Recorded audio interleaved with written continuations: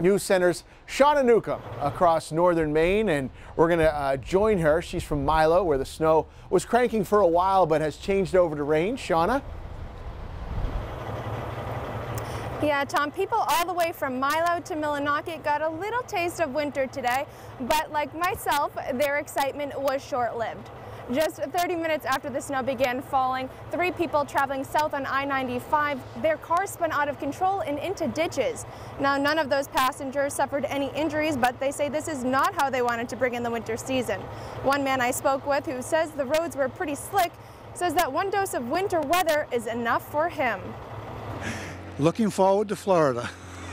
When are you heading there? We go down for a week. We're going down for the first week in December, and then we'll go down for the winter after Christmas. Oh.